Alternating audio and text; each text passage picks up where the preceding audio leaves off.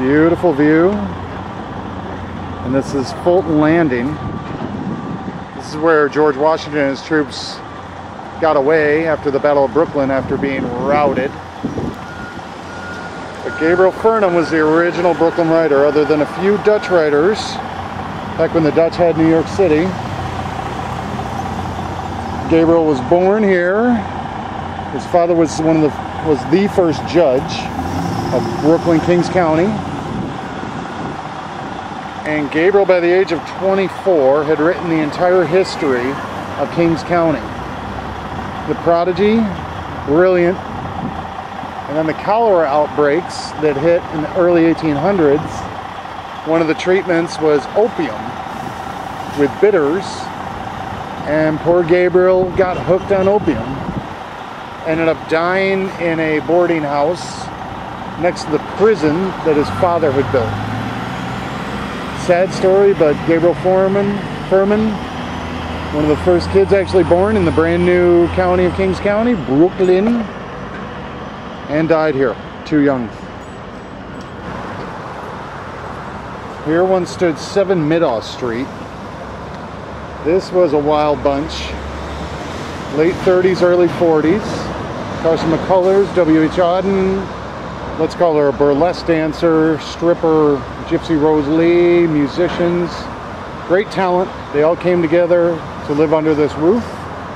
W.H. Auden kind of kept the sanity in the house. He was gay, and this house was a little wild. McCullers and Rose Lee drank heavily. McCullers had just finished The Heart is a Lonely Hunter, and that was getting published. This house was knocked down to make way for the BQE. A big loss and a strange gathering of minds. So who was Walt Whitman? Walt Whitman is the great poet and author of Leaves of Grass. One of the most renowned poets this country's ever produced, I would guess. Born in Long Island, but spent many years of his life right here in Brooklyn, right around here in downtown Brooklyn, as a matter of fact. Spent some of his childhood down here. His father was a contractor. He built a lot of different houses around downtown Brooklyn, and he moved around a lot. Pretty good editor too, huh? He was a pretty good editor. He edited the Brooklyn Daily Eagle for just under 2 years, I think, in the late 1840s, a few years after it started. But before that time, he had already worked at about a dozen different newspapers around the city, I think, in Manhattan and here, as an editor and writer. But isn't Brooklyn itself like one of the top 10 if it was a standalone? It would have been like, it would be like 4th biggest or something if it was a standalone city, but it was always a cheaper way to live in New York than living in Manhattan, but you're still in the city and surrounded by lots of other creative people. I think that's always been a draw for Brooklyn, or why writers and creative people want to be in Brooklyn. Thanks a lot, Phoebe. You're welcome. Really appreciate it. Go Eagle. Good paper, one of the oldest in America. It is. Thanks a lot. Yeah, and my pleasure. Stuart seems to like you. Good boy. 70 Willow, Brooklyn Heights. Truman Capote lived here. Basement apartment, but deceptively huge. Lived here in the 50s and finished In Cold Blood on this spot. Never finished anything after that. Drinking very heavily, but one of the real notorious characters of this area. The northern part of Brooklyn Heights was more dock workers and more of a rowdier bunch. And here you had the beautiful, poetic Truman Capote. Rest in peace. Norman Mailer. One of the great writers and losses here. We lost him 2 years ago. What a personality. Started the Village Voice. A great family of artists. I won't give the address because his beautiful widow, Norris Church Mailer, who's a fine writer on her own, still lives here. Finished her memoirs of her time with Norman. Great loss. Great personality. They don't make them like that. Thanks, Norman. This is for you, brother.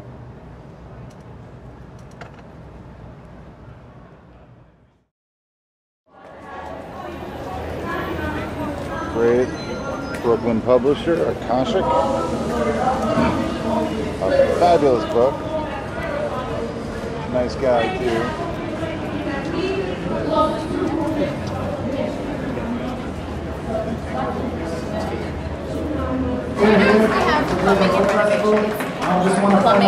So how many books do you hope to sell today? About 5,000. What's your fastest selling book right now? That's what we hope to sell. Right. Our fastest selling book right now is probably, I don't know, we've only sold about 4 books so far. This thing just started. Yeah. This is a long day, In fact, man. it's been 3 minutes. We sold a copy of Places in Between by Rory Stewart. Did you sell any Brad Lockwood? Yeah, only 6 of those in the past 3 minutes. Thanks, man. It's very serious. This guy looks like your bodyguard. He is. My bodyguards all wear yellow hats that say Provence thing. 40 Veranda Place, basement apartment. Carroll Gardens, Brooklyn. This is where Thomas Wolfe wrote Only the Dead Know Brooklyn. Short story of a local Brooklynite watching a tourist walk around with a map, reflecting on how he deserves to get bopped over the head. Arthur Miller and Marilyn Monroe lived here. This is Grace Court. Beautiful home. Great location. And they later moved down to Willow. Also sold a house to W.E.B. Du Bois. The fear back then was communists. Arthur Miller, great patriot. Refused to name names during the Red Scare. McCarthy, scumbags. Too familiar to today. H.P. Lovecraft. The Necronomicon was created here. This is Clinton Street. And this is where Gothic horror took on a new life. A weird guy. H.P. was broke, his wife had left him. So he started writing really dark short stories on canned beans and so much sugar in his coffee. He died of a weird ailment when he was way too young up in Rhode Island. But New York gave him metal. Evil Dead all the way. So why do we do it? Why do we come here and pay too much rent? Struggle, starve, hoping to finish a book? Some say Brooklyn's light helps. I always found that Brooklyn was 5 to 10 degrees cooler than Manhattan. And then if you look at the long history of this borough, Brooklyn was once cheap.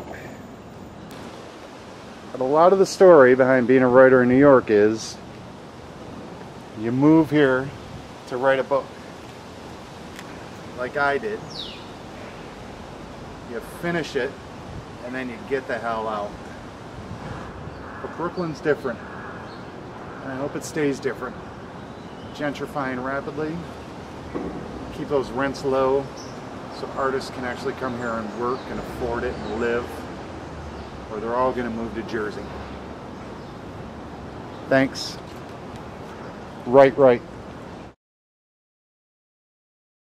No one ever seems to hear the seismic thunder of the L just above New Utrecht Avenue. Theirs is the stoicism of all the black-dressed widows, gnarling through their rosaries on the front stoop chairs, as if the rest of Brooklyn and the city had long gone to hell around them, never touching their Sunday.